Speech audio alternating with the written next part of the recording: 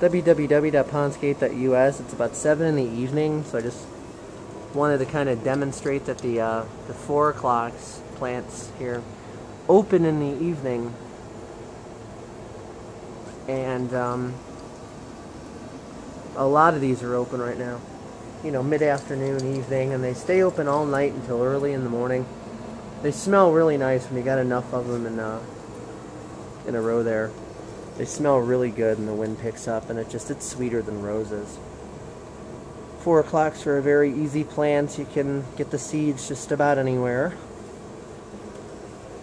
If you know what you're looking for, they're also a very popular plant. And you know, if people have them growing on public property or whatever, and you can grab the seeds. See, this is real easy, because what I'm showing you here, this is a seed pod. See, I'm picking off the seed and I'm unwrapping it.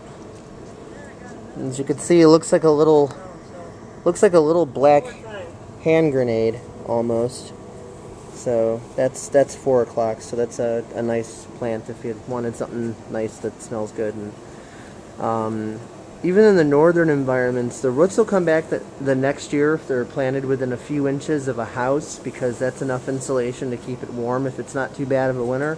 But if you plant them too far away from the house, like 6 to 8 inches or more away from the house, the winter's going to kill them.